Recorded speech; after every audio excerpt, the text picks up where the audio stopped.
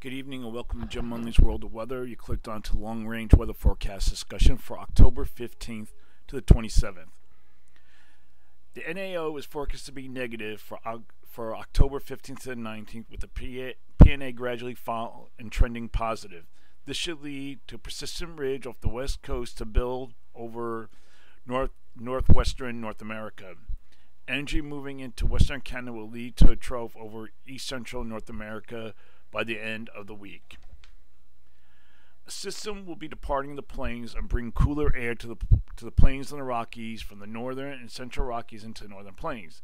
Temperatures would be below normal across the north central states by as much as 15 to 25 degrees, trending towards below normal for most of the nation.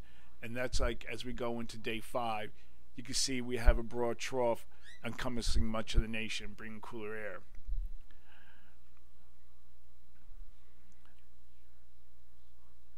Okay, models are depicting a trough over the west of Alaska and a very strong ridge over the northward into Alaska, and a trough over the central U.S. for October 17th to the 21st.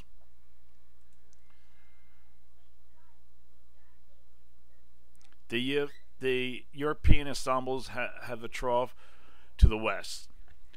Below normal heights are forecast from the southwest and the plains into the Great Lakes. Above normal heights are forecast over the northwest and portions of the east.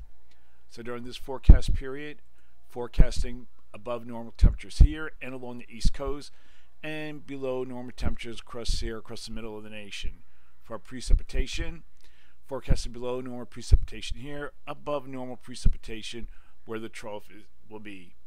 Now we're going to look further into the forecast period, and this is for October 23rd to the 27th. Models maintain the trough west of Alaska and the ridge from the northward into Alaska for October 23rd to 27th.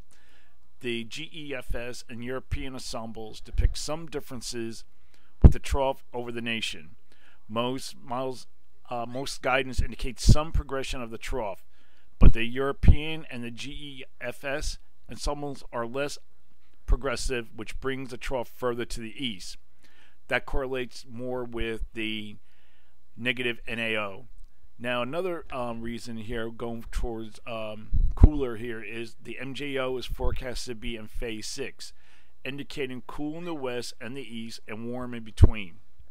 So during this forecast period, I am forecasting above normal temperatures for the west coast, below normal temperatures for this region.